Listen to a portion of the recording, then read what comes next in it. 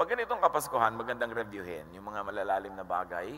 Kasi punong-puno na naman tayo ng pag-review ng mabababaw na bagay tungkol sa Kapaskuhan.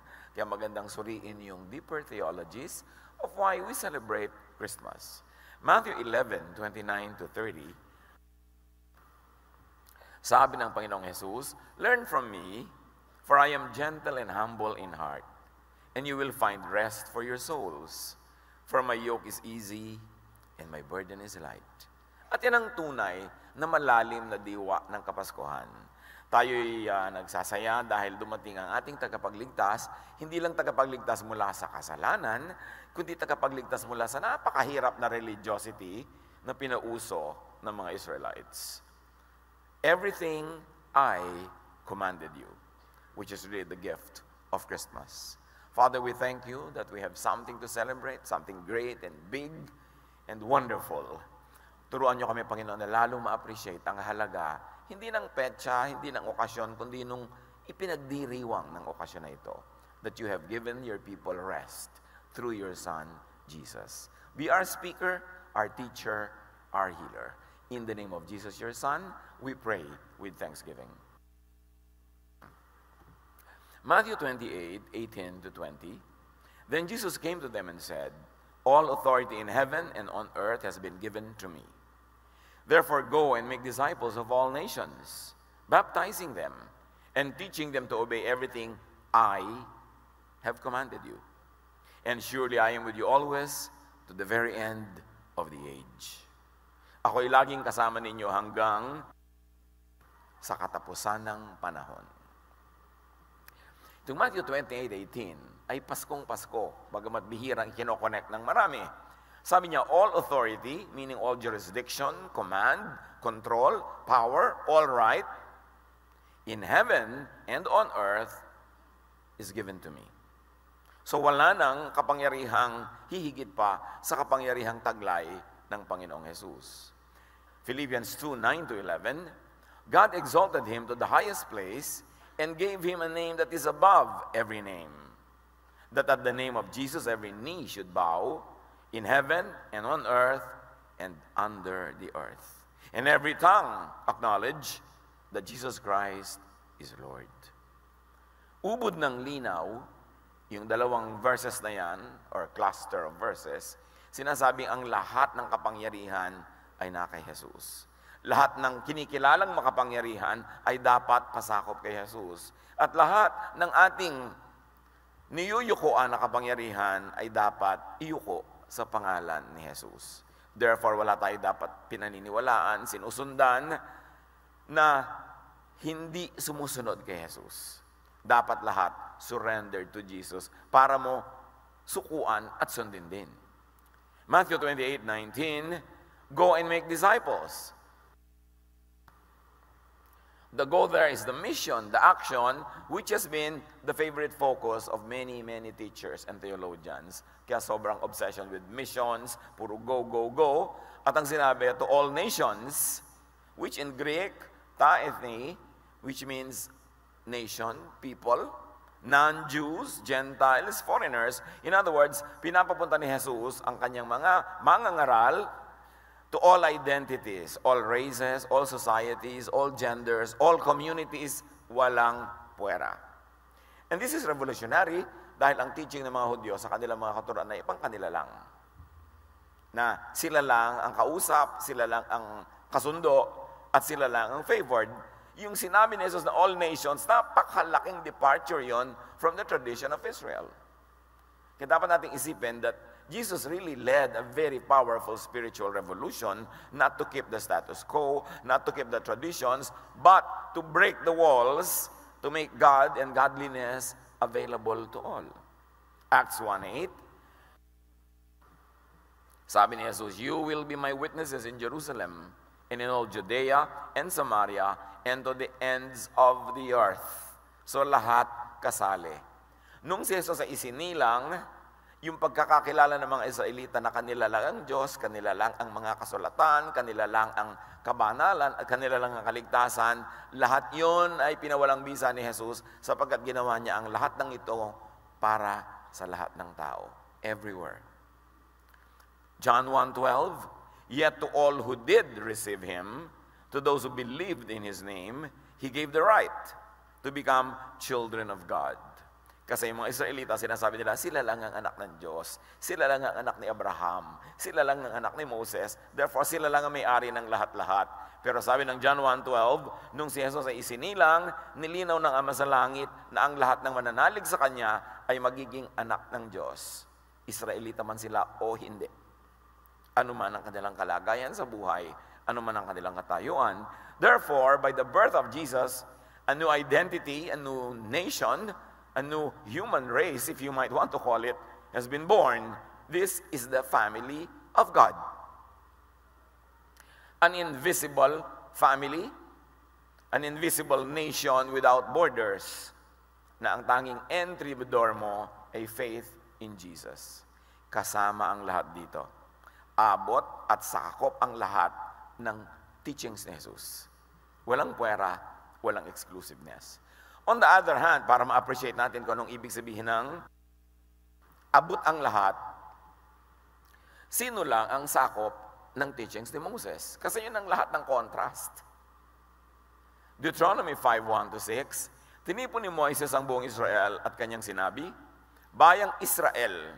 So sino ang kausap? Bayang Israel, dinggin ninyo ang kautusan ng mga tungtuning ibinibigay ko sa inyo ngayon. So kanino binigay? Sa Israel. Unawain ninyong mabuti at tuparin ang mga ito. Ang Diyos nating si Yahweh ay gumawa ng kasunduan sa atin sa bundok ng Sinai, hindi sa ating mga ninuno, kundi sa ating nabubuhay ngayon. So nilinaw ni Moses, ito ay para sa inyo specifically, this generation that got out of slavery, kausap kayo ni Yahweh. At sinabi niya, ako si Yahweh ang naglabas sa inyo sa Ehipto at nagpalaya sa inyo mula sa pagkaalipin. So malinaw na malinaw kung sino ang kausap, kung sino ang sakop ng kasunduan at ng utos, Israel na pinalaya mula sa Ehipto. Kung bakit naman sa kasaysayan lahat ng bansa ay sumali sa usapang yon, hindi naman sila yung kausap. So yung mga batas na yon na pinalaya ni Jesus ang Israel, yung mga hindi Israelita, belatedly, nagpasakop at sumali pa. Samantala yung mga Israelites nga pinalaya na ni Jesus, yung mga hindi Israelites, by becoming Christians, had unwittingly gotten themselves into this kasunduan na hindi naman sila ang kausap. Israel's theology of its election, so to speak, they believe, implies that to them, sa kanila, sa ganang kanila, the Jewish scriptures are theirs, and for them alone. Malinaw yan sa kanila. Kaya mga Israelites sa buong panahon hindi naman nagmi-mission. Hindi sila nang convert ng mga tao. Wala silang mga massive global missions. Kasi sa kanila, yung kasunduan, pang kanila lang. Malinaw yun sa kanila. But Jesus gives a new command for all people. At sinabi niya, all these teachings of mine, you have to bring to all the nations. So hindi na niya inilimit ang Israel at ang lahat ng non-Israelites sa teachings lang ni Moses at ang tradisyon ng Israel, kundi pinalitan niya ng kanyang new command at ngayon pinalitan niya ang audience, all of the world. At yun ang kahulugan ng Pasko. Sabi ng mga anghel, peace on earth.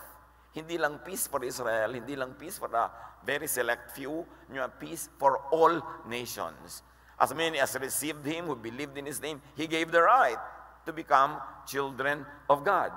Yung pader na nagkukulong, ikinulong ng tradisyon ng Israel ng mga blessing na pangkanila lang sa kanilang paniniwala, ay binuwag ni Jesus at ang lahat ay pinalalapit sa Diyos sa pamamagitan ng bagong paraan, hindi pagsunod sa mga batas ni Moses, kundi pagtanggap kay Jesus bilang Panginoon at tagapagligtas. And of course, sa Matthew 28, in-include pa yung baptize. Baptize them. This is another overemphasized portion of the teaching. To the point na pinag-aaway-awayan ng mga sekta kung ano ang tamang dami ng tubig sa pagbabaptize. Pero merong bahagi ng utos na ito at katuruan na neglected ng marami. Yung sabi ni Jesus na, teach them to obey everything, meaning every teaching that I commanded. Yung utos ni Jesus. Sabi niya, pinapupunta ko kayo sa lahat ng lugar at ituro nyo ang lahat ng aking katuruan Pero in the last 2,000 years, the so-called Christian missionaries have been going on everywhere, pero ang turo nila, hindi lang turo ni Jesus. Dala-dala rin nila yung turo ng iba, nakahalo ng mga turo ni Moses, kaya nakakalito. Ang sabi niya, teach them everything I commanded you. Hindi niya sinabi yung kinuman sa inyo ni ganito, ni ganyan, ni gano'n. Sabi niya, I, si Jesus. Therefore, yung I na yon is not Moses, is not Peter, is not Paul, is not James, is not anyone else. But this is hardly given attention. At lahat ng turo na ito, pinaghahalo-halo sa teaching ni Jesus. Kaya ang confusion, nag-aaway-aaway yung mga Christian, nagbabatu-batuhan, at lahat naman may mga verses na pangahawakan. Pero ang itatanong mo, yung bang ibinabato mo sa akin, turo ba yan ni Jesus? The teachings of Moses, of Paul, of James, etc. are binding to the Jesus followers when and only when such teachings submit to the teachings of Jesus. Hindi baliwala ang mga katuruan ni Moses, nila Pedro, nila Pablo, lahat-lahat. Hanggat yun ay mga nakasuko sa katuruan ni Jesus. Because remember, Jesus is the name above every name. That in His name every knee will bow, and all teachers and teachings will have to bow at the teachings of Jesus. Therefore, the names of Moses, Paul, and James are authoritative, yes, but only when such names submit to the name of Jesus and the meaning of that name. The authority of these many great religious leaders are great as long as their knees bow to the name of Jesus. Kaya nga, He is the name above every name, the Lord of Lords, the King of Kings. At ito ang confusion ng Christianity for the last 2,000 years. Hindi nila alam kung na kaninong allegiance nila. Sinabi ni Jesus, forgive. Sabi ng isang apostle, give them to Satan. So anong gagawin nyo? Give nyo to Satan. Sinabi ng Panginoon, accept them. Sabi ng isang apostle, reject them. Kaya nagkakalito-lito. Kaya maraming divisions within Christianity because not all of Christianity is 100% solid Jesus. Halo-halo ang mga teaching. John 8:56 to 59. Sabi ni Jesus, your father Abraham rejoiced at the thought of seeing my day. He saw it and was glad. Sabi niya, your father, hindi niya sinabing our. Kasi ang father niya, ang father in heaven. Hindi siya surrendered kay Abraham. At siyempre, nag-react yung mga Jew. You are not yet 50 years old, they said to him, and you have seen Abraham? Very truly, I tell you, Jesus answered, before Abraham was born, I am.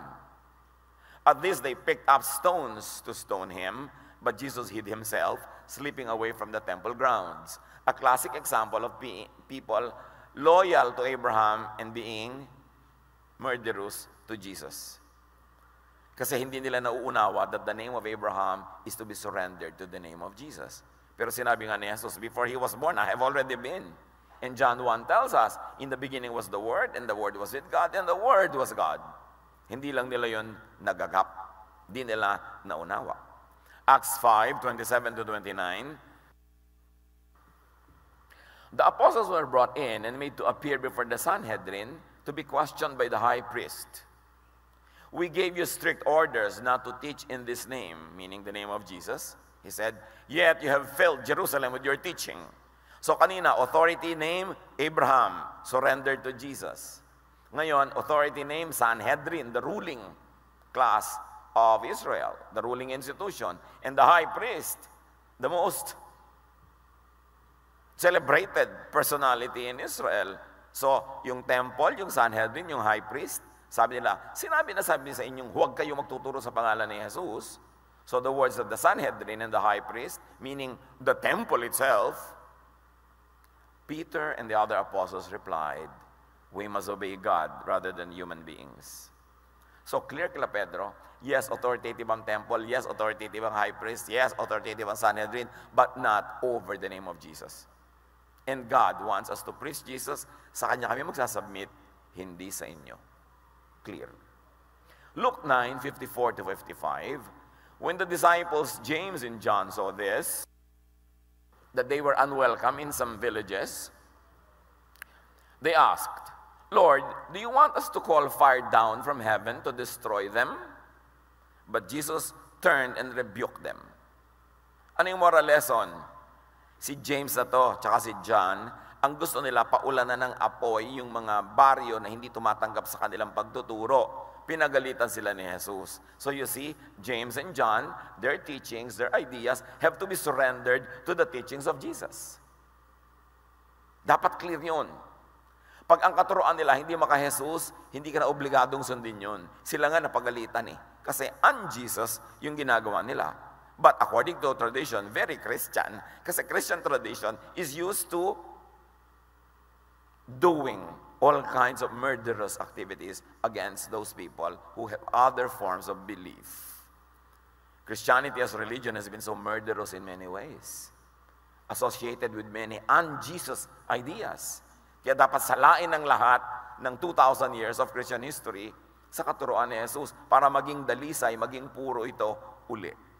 Matthew 16, 22 to 23, Peter took him aside, meaning when Jesus said he would go to Jerusalem and die there, and began to rebuke him. Never, Lord, he said, this shall never happen to you. Jesus turned and said to Peter, get behind me, Satan. You are a stumbling block to me. You do not have in mind the concerns of God, but merely human concerns. This is Peter, de facto leader of the apostles. Pero ang kanyang iniisip, kabaligtaran ng layunin ni Jesus. Kabaligtaran ng mission ni Jesus na mamatay para mabayaran natin makasalanan, to satisfy all the requirements of the law, to set us free from the punishment of the law. Pero sabi ni Peter, no, hindi ko kayo papayag mamatay. Love ko po kayo, Lord. You will never die. Sabi ni Lord, umalis ka dyan, Satan. Yung sinasabi mo, hindi yan ang kalooban ng Diyos. Imagine, Peter na yun, napagsabihan pang Satan sa kanyang idea. It means, lahat ng idea ni Peter, kailangan isabit mo kay Jesus, at yung papasalangan sundin mo. Kasi marami rin siyang ideya na hindi maka-Jesus. Eh di lalo na yung mga taong sinasabi, sila yung successor ni Peter. Si Peter nga mismo nasabihan ng ganito eh. Yung human being ka pa lang na sinasabi mong successor ka niya, paano ngayon magiging lahat ng sinasabi mo yung tama na walang mali? Eh si Peter nga nagkamali. So ang katuroan ng lahat ng sumusunod kay Peter, representative, so-called ni Peter, dapat pa rin salain sa katuroan ni Jesus. Napakarami mga religious wars at mga pagpatay sa mga mananampalataya ng ibang kulay at paraan ang ipinapatay ng simbahan. So, sasabihin nyo, yun din ang kalooban ni Jesus. Dapat salain din yun. John 14:23, Jesus replied, anyone who loves me will obey my teaching. My Father will love them and will come to them and make our home with them. Ang tunay daw na pag-ibig kay Jesus ay pagsunod sa kanyang katuruan, which means hindi pagsunod sa mga katuroang hindi sang-ayon sa kanyang katuruan. Sino man ang pinagmulan ng katuruan na yon. Pag hindi maka-Jesus, yon ay hindi dapat sundin. John 21:22, Jesus answered, you must follow me. Meaning not anyone else. Kaya napakahalaga ng ating lagi nang ipinapaliwanag na Jesus filter. Na lahat ng katuruan, ninuman, mga kasulatan, ay salain sa katuruan ni Jesus. At yung papasa, which means loving, kind, accepting, yon ang ipamuhay. At yung mga hindi papasa, ilagay na lang sa library, sa file, gawing reference. Pero hindi kailangan nating to kill or die to obey them if they are not surrendered to the teachings of Jesus. Never mind whoever said those teachings. Because Jesus is the only Son of God. He's our only Savior. He is the way, the truth, and the life. Wala dapat contest at walang confusion kung paano natin tatanggihan ang mga katuroang baligtad sa katuruan ni Jesus, labag sa katuruan ni Jesus, at bumabangga kay Jesus. At sabi ng Panginoon, and surely, I am with you always to the very end of the age. So niya, sundin nyo ang lahat ng ito. Katuruan kong ikalat ninyo, ipamuhay ninyo, at ako'y makakasama nyo hanggang sa pagwawakas ng panahon. Now, the Greek for end of the age, which you have to see in Greek, telos tis ilikeas, means end of time. End of a period, end of an era. It doesn't mean end of the planet nor end of the world. Dapat malinaw yan. Kasi laging may mga nasasabing end of the world, end of the world, end of the world. Actually, ang sinabi ni Jesus ay end of the age. End of a certain era. Halimbawa, end of the temple age. End of the age of the priests. End of the age of animal sacrifices. End of whatever period. Kasi noong unang panahon, pag sinasabi nilang end of time, hindi nila ibig sabihin end of the planet. Kahit yung mga iba, some years ago, natakot dahil sabi daw ng Mayan calendar, mag-e-end na ang world kasi hanggang doon lang yung kalendaryo nila. Tapos natakot sila, lumampas naman yung araw na yun at nakakailang taon na ngayon, di pa nag-e-end yung planet because end of the world to the ancients is an end of an epoch, end of an era. Halimbawa, panahon ng Hapon, panahon ng Kastila, hindi ng lahat ng panahon. So ang tinutukoy ni Jesus, the end of time is the end of whatever time he was referring to. And when you look at history, it is very probable that he meant end of the temple, end of the temple sacrifices, end of the leadership of the priests in Jerusalem. And really, it ended just a few years after he went back to heaven. Yung end of time, end of the age, yan ang translation ng Worldwide English Version, ng New International Version, ng Easy to Read Version, ng NASB, maging ng New King James Version, at ng Revised Standard Version. Yung gumagamit lang ng end of the world is the CEV, the Contemporary English Version, the Living Bible, and the Old King James Version, which was very, very popular. Ang nagpauso ng end of the world, King James Version, which pinalitan na rin nila sa New King James Version. Naging end of the age na rin. Because if you're going to use and apply scholarship in the Greek language, talagang end of time yon, hindi end of the world. So ang dami-daming unnecessary fears that were born out of a translation of a word. But that is not our topic now.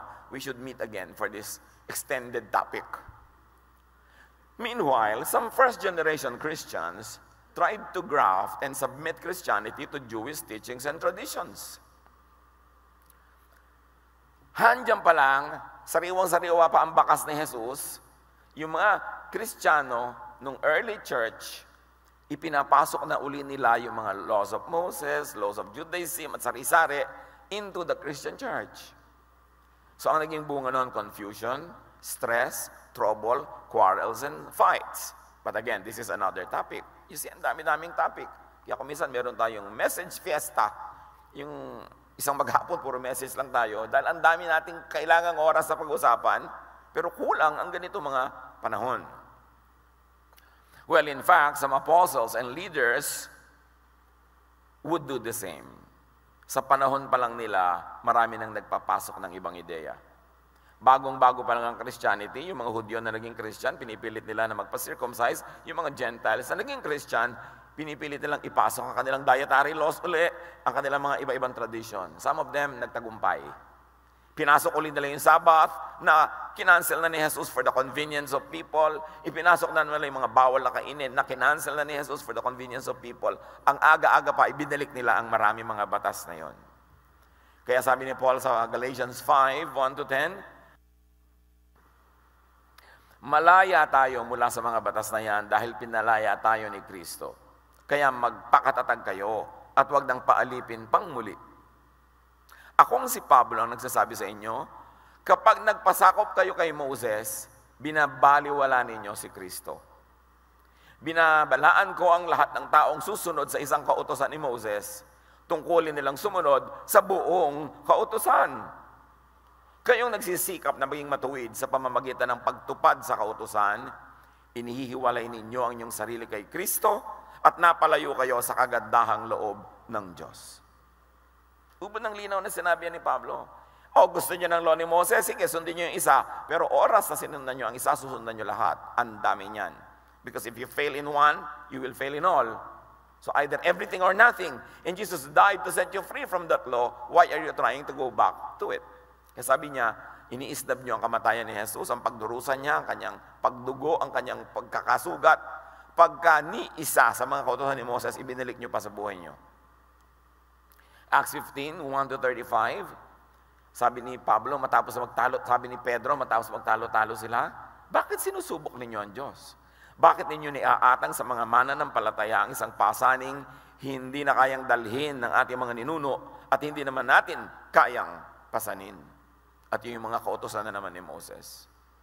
And take note, brothers and sisters, 2,000 years of church history, more laws were added by all denominations. Pati haba ng buhok, pati kung anong hairstyle, pwede ba mag-makeup, pwede ba mag-lipstick, gaano kahaba ang laylayan ng mga palda, pwede ba magpantalo ng mga babae, ano bang kakainin sa Lord's Supper, may harina o wala, yung bang umaalsa o hindi. Sa baptism ba, pwede yung turok, pwede buhos, pwede bang lunurin yan. Ang dami-daming idinagdag. Pag member ka ng choir, hindi pwede magpaligaw. Ganun. Kaya yung iba tuloy ay mag-choir. Pagka ganito, pagka ganyan. Ito lang ang version, wala nang ibang tamang babasahin na version. Lahat yan idinagdag ng mga Kristiyano daw. Kaya may pagkakaiba yung Christianity at Jesusness. Kasi sa Christianity, halo-halo pa ang lahat, parang chapsuy, bulanglang, lahat na. Kaya sinasala mo ang matirayo ng Jesusness. Because yun ang teaching ni Jesus. Sabi niya, teach them to obey everything I commanded you.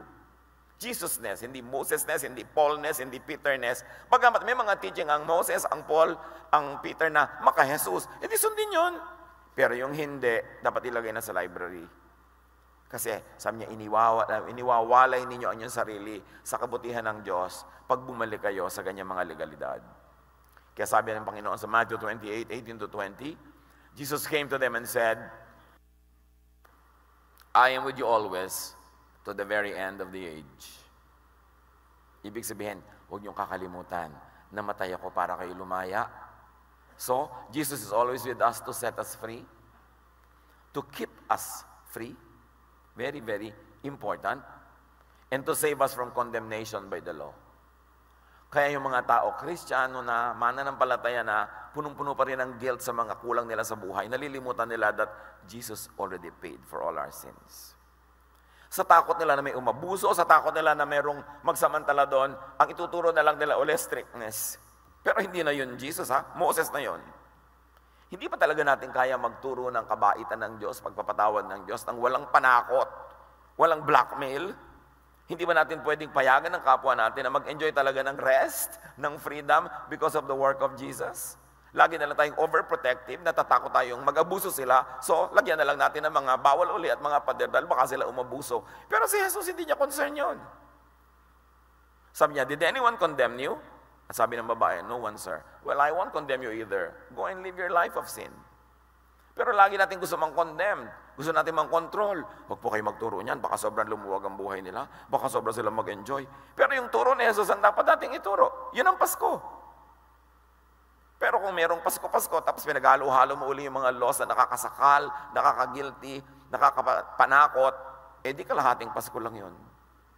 Ang tawag lang doon, Pas. Na hindi ko naman maintindihan yung mga tao, yung salitang pastor, pas. Dalawang silabo lang huwag ka na magtipid, pastor na lang. Pas, pas. Akala ko kung sino yung tinatawag, ako pala, pas. Diba? Tapos ispelin lang yung pastor, PSTR pa. Konting vowel sa lang idadagdag yun, hindi pibuuin. Ang dami-daming mga ganung mga, kung ano-anong kaugalian na hindi natin sinusuri. But keep this in mind, Romans set us free. Bible, the book of Romans, Jesus, and even Paul tells us how free we have become. Romans 8:33-34. Who can accuse the people of God? The people God has chosen. No one. God is one who makes them right. Who can say that God's people are guilty? No one. Christ Jesus died for us, but that is not all. He was also raised from death. And now He is at God's right side, speaking to Him for us. So keep this gift in mind, and keep this gift at hand, that Jesus lives to make intercession for us. Lagi-lagi na, sa pagsisikap natin, nadadapa tayo, nagkukulang, nagkakamali. Don't forget, Jesus is at the right hand of the Father, interceding for us. Meron tayong naging pagkukulang, may pagkakamali, sabi ni Jesus, charge to me, di ba? Sasabihin ni Jesus sa Father, paid na yan. Sasabihin ni Jesus, charge to me. Huwag natin kakalimutan what it means to have Christmas. Of course, hindi yan dapat pagsamantalahan para tayo magwala sa buhay. Pero sa mga pagsisikap natin, magiging kulang at kulang talaga yan dahil tayo'y tao and God remembers that we are dust. And that's when you apply na meron kang Savior. At ang ipapaalala natin sa ating kapwa, pag nadadapa, nagkakamali, na sila man ay may Savior. Hindi ang ipapaalala natin, paparusahan sila, papagalitan sila, mananakot tayo, at magpapahirap sa kalooban ng tao. Hindi yun ang dala ni Jesus. Sabi niya, I came to bring you peace. I give you rest. Be at peace with your humanity. Alam kong human ka. Kaya may John 1, at may mga kung ano-ano pa mga chapters. Kaya may nagsasabi na, if we are a failure, remember that we have a Savior. John 8:36, so if the Son sets you free, you will be free indeed. Do not join religion only to be chained, only to be made guilty, and only to be condemned. Kasi para kang kumuha ng batong ipinukpok sa ulo mo. Sasali-sali ka para ka lang maalipin, para ka lagi matakot, lagi kang pagalitan, at lagi kang pagiltihin. Bakit mo gagawin yun? Samantalang Jesus came to set you free. But you know why religion does it? Because religion is 1 foot kay Jesus and 1 foot kay Moses. Kaya may mga ganong elements. Kaya dapat linawin. Hindi tayo kontra Moses, of course. Ang dami niya magagandang katuruan. Ituloy. Pero yung mga un-Jesus, yung mga batuhin na nagkasala, ipuwera sa camp, iwan yung mga ganon, hindi na yun Jesus. Dapat na yun ilagay sa history. Hindi kasali ang Jesus people sa mga usapin ng Jewish law. Unless the teachings of Jesus say so, affirm and fulfill those teachings. Because Jesus set us free, not only from sin, but also from the Jewish law. Dapat yun pakaisi-isipin. Matthew 5:17, do not think that I have come to abolish the law and the prophets. I have not come to abolish them, but to fulfill them, which in many ways, Jesus actually the fulfillment, minodify, iniba yung application, pinabait, or inilagay na lang sa history. Sabi niya, mahalaga i-apply niyo ang Jesusness because it is the one that will set you free, that will give you peace, and will make you loving and accepting. Because the fulfillment is the Jesus way, because Jesus is the way. And the way of Jesus is love, forgiveness, and rest. Dapat doon ang ending ng mga ginagawa natin. So receive, enjoy, and share this gift of Christmas. Understand what it means. That the gift of Christmas is the teaching of Jesus, pure. And all other teachings must be filtered, tempered, made kind and beautiful through the Jesus filter. Jesus paid with His life for this. So huwag nating sayangin at makita natin ang ganda ng kahulugan na meron tayong tagapagligtas at yun ang ipinagdiriwang. Panginoon, salamat po sa diwa ng Kapaskuhan. No matter what date talaga ipinanganak si Jesus, no matter what way this is celebrated, ang ipinagpapasalamat namin, Panginoon, ay mahal nyo kami, sinugo nyo ang iyong anak na si Jesus para iligtas kami sa lahat ng mga unnecessary religious traditions and laws so that we can have a peaceful, kind, and loving life. Pagbulay-bulayan natin itong mga kapatid, ipamuhay at ibigay bilang regalo ngayong Kapaskuhan at sa lahat ng araw. Be with the Lord in silent reflection.